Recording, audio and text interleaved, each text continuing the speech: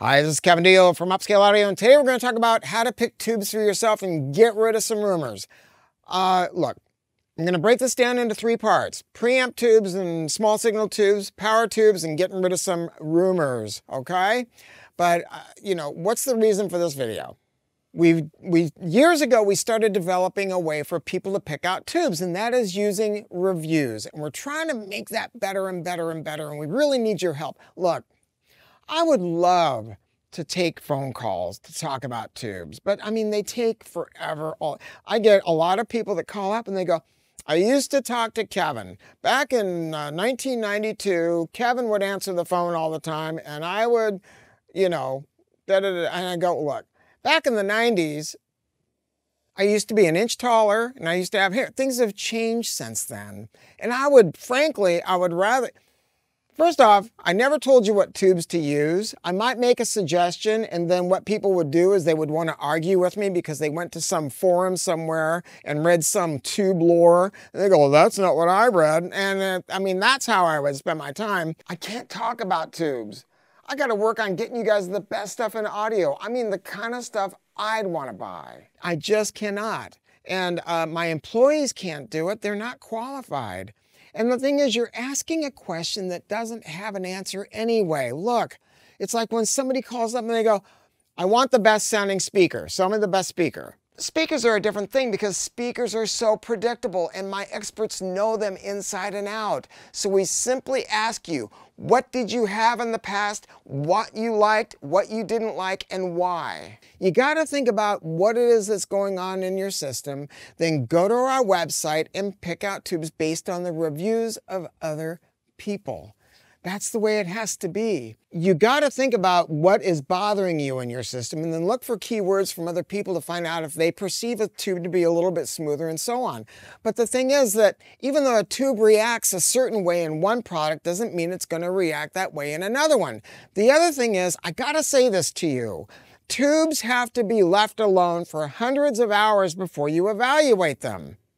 That is really important, and I do not want you to be pulling tubes out, then sticking another one in, and then turning your preamp on to see what the difference in sound is. It is absolutely worthless to do that. And you can stand a chance of damaging the tube sockets. Tube sockets work by scraping the pins of the tube. And every time you go in and out nervously, like some kind of a crazy person, you are going to be loosening those sockets, and then you're going to be degrading sound and you won't even know it, and you don't want to do that. So look, just if you buy a new pair of tubes, put them in, let them settle in for a few days, leaving the component on, and then see if you can get a baseline on that, and then put a review up on our website. But really, tubes have to be run for hundreds of hours before you evaluate them. They're always going to be hyper and crazy. And then if you take them out of a component, this is true. If you take tubes out and put them in a drawer for a year or even months and put them back in, they're going to go through that process again. So just relax and have fun, okay? So how do you pick out tubes? Okay, you got to know something. Sometimes people go, I tapped on this tube and it makes noise. It must be a microphonic tube. No, that means that it's a gain tube, and you should never tap any tube, period, ever, end of story. Don't do that. You gotta go to the owner's manual for your component. Now, if you've got a Prima Luna, we've done all the work for you to explain all this. Go to the Prima Luna website. Really important. There's a tab there that says Vital Info. And we explain everything about tube rolling, and we really make it simple. If you don't have a Prima Luna, then you'll have to do a little more work. You got to find out where the gain tube is, and typically, hopefully, they're going to be up front and center in your preamp or in your power amp. And then the other tubes are going to have different jobs. In a power amp, they might be what's called a driver tube. In a preamp, they could be what's called a cathode follower. But the gain tube, whether it's in a preamp or a power amp, that's where the rubber meets the road. And if you can figure that out, it's going to be helpful. My employees cannot help you with that. They cannot. But if you don't know, then what you got to do is buy a grade of tube that is appropriate. Just spend a little more money and either get a gold or a platinum grade or Kevin Stash grade. Do not buy a driver /DAC /buffer grade. That lower grade of tube that we sell, they are amazing tubes. They are going to be quiet. Look, this is a dual triode tube. This is an Amperex 7308. And so what that means is there's literally two triodes. There's two tubes in the envelope. So when we test them, we're going to listen to triode number 1. First, we're going to listen to it for noise. Then we're going to judge it for microphony in a simulated phono stage. And if everything is good there, hell yeah. Then we go to triode number 2. And if it's great for noise, then it's microphonic, then it's not going to pass as a gold, platinum, or Kevin Stash tube. Every tube is different. Everyone. And that's why when I started this company, I said, no matter what we do, I want to create a way to listen to each small signal tube in circuit and grade them appropriately so people really have faith that we're doing our job and they're getting a quality product. And we continue to do that. Every tube first goes through a burn-in, and then, but even at that, it's not broken in. We have to make sure that the tubes are hot, so that way we can really judge them for microphony. And then every one of these tubes that I have in my hand, they are put into a simulated phono stage, a high gain circuit that is similar to a phono stage. So we're really driving them and we can really see what they're up to. Then you got two measurements for triode number 1, triode number 2. So a gold grade tube is going to have a good triode balance. A platinum grade 2 is going to be even tighter for triode balance. And then Kevin Stash, if it's available, and it's not always available, is going to be the very, very cream of the crop. Now, I want to explain something really quick, that if you buy some tubes from us and it's a small signal tube and they flash when you turn on your preamp, don't worry about that. We put a frequently asked questions sheet in with your tube order. European tubes oftentimes will flash because that's just what they do. So if it's a Mullard or an Amperex or a European Philips, depending on where it is in your component, the first tube in the circuit can flash. And all of that is the filament of the tube. There can be resistance in the filament, and then as the current starts to flow, the flash goes away. Something else I want to say is sometimes people see tubes, and this tube has a little heater sticking up, and this one glows more than that one does. Or my old tubes, they used to have that glow on top, and the new ones I bought from you, they don't. Well, that's just because the heater doesn't, look, every tube is handmade. So if you look at a KT88, there's going to be a filament that sticks up through that's the heater, sticks up through the cathode. And when it's being assembled, that heater can stick up a little bit more in this tube than it does in that tube. So you'll see more of a glow. The filaments never fail. Got that? Filaments almost never, ever, ever, ever fail. So if you don't see a light, but the tube is working, then don't worry about it, because really it's just like a light bulb. So don't call up and say, if the tube is working, I can assure you, and you're getting sound from your amp, I can assure you that the tube is working fine, even if you don't happen to see that glow, because every tube is different. Sometimes you'll see the glow, sometimes you won't. Now let's talk about power tubes for just a moment. You gotta do what the manufacturer says. You've got to. If you want to know if you can put KT120s into your amp, ask the manufacturer. My employees cannot tell you that. 95% of the time, it's just fine. KT120s draw about 15% more filament current than a KT88 does. And I really can't think of any instances where you can't do that, but some manufacturers will still tell you you can't, and I don't want to get into that tussle with people. I want you to be happy, and I don't want to have drama. So you gotta ask the manufacturer. You cannot necessarily put an EL34 into a KT88 or KT120 hole, right? Even if they tell you you can, They may not hold up quite as well because an EL34 is a little bit smaller dissipation tube than a KT88 is. So be kind of cautious about that. Some amps run the bejesus out of tubes. I mean, we've talked about this. You know, if you go to the Prima Luna website, again, there's a tab that says Vital Info, and it talks about low power yet better bass. Learn about that. Wattage.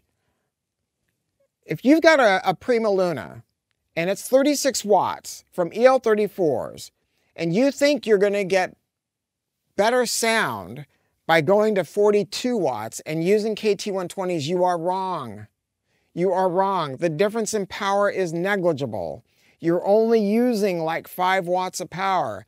If you're going to get different sound by using KT120s, but you're not going to get an improvement because of more power, because you're not going to use the power anyway. And I just got to stress that because people have a lot of funny ideas about power. If you don't know about biasing your amp, don't go. Prima Lunas are all, they have a very ingenious, amazing computerized biasing system, right? I mean, it's incredible. But if you have an amp from another manufacturer, know this. If you buy a set of 8, we're going to send you out a matched set of 8. So they should be able to plug right in as long as you adjust the bias. And if you don't know what that means, you got to get your manual out. Please get your manual out. You just can't take power tubes and plug them in. Now with little small signal tubes, yes, there's no adjustments for those. Usually, there's a couple of real weird outliers out there, the Sonic Frontiers Line 3 that sometimes you can make adjustments with to fine tune. Typically small signal tubes, there's 0 adjustments to be made. Power tubes there is, and if you don't do it, you could be in for a world of trouble. Now, 5AR4s don't need to be matched. That's not how that works. That's a rectifier tube. Again, you got to use what the manufacturer says that you can use. Now I want to just dispel a couple of rumors real quick. This tube is an Amperex 7308 PQ. Oh my God, does that mean it's premium quality? No, it just means it was sold in a store. I mean, look, if they made them for retail sale, it was PQ. And if they made them for the Navy, they were marked USN or Joint Army Navy, which is JAN. Now, if you think that PQ is going to be a higher grade than what they sell the military, are you kidding me? No, PQ is kind of like an Oldsmobile Cutlass Custom Deluxe, right? Oh yeah, that's my 1985 Oldsmobile Custom Deluxe. Oh, did they make that custom for you? Oh yeah. No, they didn't make it. It's just a label that they stuck on it. It's the same thing here. Oh, I want to mention something else. The Amperex 7316. So, you know, the 7308 is supposed to be a low noise version of the 6922. And that's, you know, not even that true itself because there's some horrible 7308s. 7316 Amperex. People say it's a low noise 1287. Well, obviously those people telling you that have never read the Amperex tube manual because it says that it was designed for circuits with rapid cutoff and circuits where low noise and microphony was not important. So it's very, very funny. It wasn't designed for low noise and microphony at all. The 7316 was designed for circuits where they get switched on and off a lot, which was back in the days of early computers and oscilloscope. I mean, things where the tube had to be cycled a lot. Older is better. All right, let's talk about this for a moment, okay? Let's look at the Amperex 6922 with the pinched waist. They made it that way to reduce microphony. That tube is the most microphonic tube I have ever measured in my life. And that's why they stopped making them with the pinched waist. Let's think about it. They made that tube in 1958. They only made them that way for about a year and a half, and they stopped doing it because it didn't work. Then in 1960, they went to just the regular tall bottle, and that wasn't that great either. Then they went to the shorter bottle. So think about it. Come on, use your noggin. They weren't trying to make tubes worse. These were military contracts. I mean, this was the Cold War, for God's sakes. You think they were trying to make things worse with these contracts at stake? Of course not. Frame grid tubes like the 6922 were a brand new deal back then, and they were just figuring it out. I remember I had these, I'll see if I can find a picture to show you. Siemens 6922, made in, I still remember the month, they were made in July of 1962 in Air Force boxes. They were the most beautiful packaging I've ever seen outside of a Tektronix packaging. And when I saw them, I was sporting one. I go, oh my God, these are going to be amazing. And then I started measuring them and they were kind of wonky. And I go, shit, you know. So I said, okay, I'm going to go ahead and try it in my preamp. So I plucked a couple of them into my preamp and I just let them cook. And they went to hell in a handbasket. I mean, I'd have to say half of them, one triode would just drop out. So this whole thing about older is better, I gotta get 1950s, you know, don't put too much weight on that. I mean, it just bothers me because I think people are being taken advantage of. Look, if a tube is really expensive, it doesn't mean that it's better. It means that it's rarer. I did this article, I helped these guys at Vacuum Tube Valley years ago. They wanted me to send, this was a long time ago, they wanted me to send them samples, and I said, okay, I'm going to send you this really rare 12AU7. I shouldn't send it to you because I've only ever seen 2 of them in my entire life, period, and no one is ever going to find them, so it's kind of ridiculous to put them into an article. Every time I would say that, that tube, in their mind, was the best tube because it was unfindable. Don't get into that mode too much. I mean, don't. I mean, I know it's fun. Maybe I shouldn't even bum you out, but you know, I'm just telling you the truth. I mean, that's what we try to do at Upscale Audio, right? I want to treat your system like it's ours. So please, go to our website. If you buy tubes from us, make sure that you put up a review. Tell us what the equipment is, what your speakers were, and what your opinions are after they've broken in for hundreds of hours. And that way we help other people. This is a community of cool people, and I love you guys so much. I wish I could help it out, but look, I got great people. So go to our website, give us a call, come to our beautiful 26,000 square foot store, and we'll treat your system like it's ours. Thanks.